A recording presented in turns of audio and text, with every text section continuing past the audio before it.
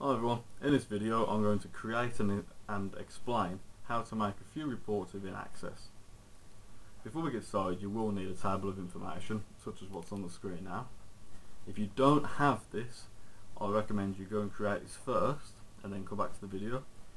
If you don't know how to create this, I do have another video where you can create a simple input form to update a table such as shown.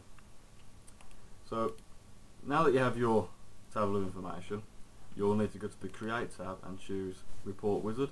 I'm choosing Report Wizard to keep it really simple, really basic to begin with.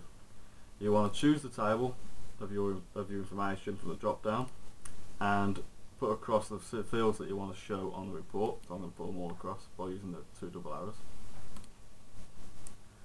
This is where you can choose a grouping level, which I'll come back to in a bit.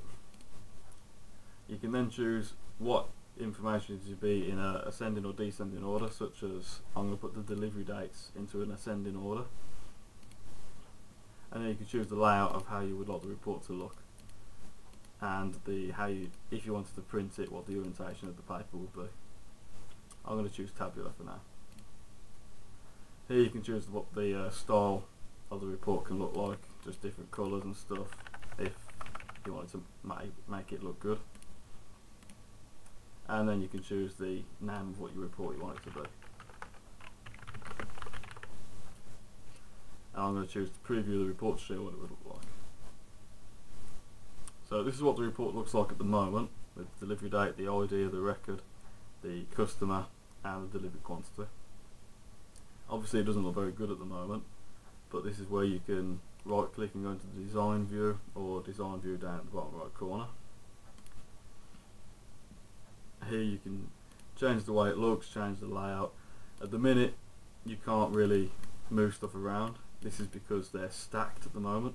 If you were to highlight them all and go to arrange and press remove, you'll be able to move everything around separately. You can change the size, you can change the font, you can make it bold, italic, whatever your preference is.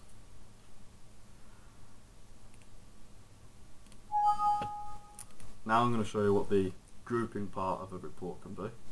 So again, if you go to Create onto the wizard and do the same again, when you get to the grouping, say I wanted to group it by customer, this will group all the records by the customer. So if we follow the same again, I'm going to choose the outline so it blocks it all out separately, and again you can choose the style, and I'm going to preview the report straight away for you.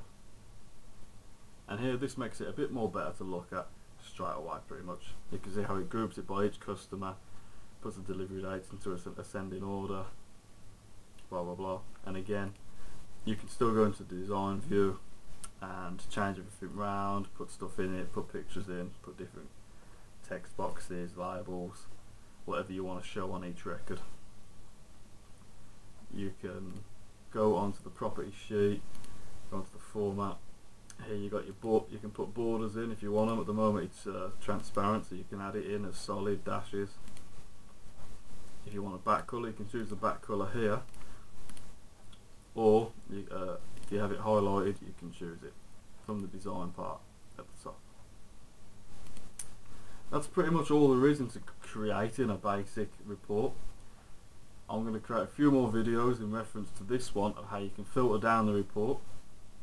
There is currently another video on YouTube where you can look at doing a date range, filtering down the report into a date range. If you like the video, hit like, subscribe, comment what you would like a video on, and I'll see what I can do. Cheers everyone.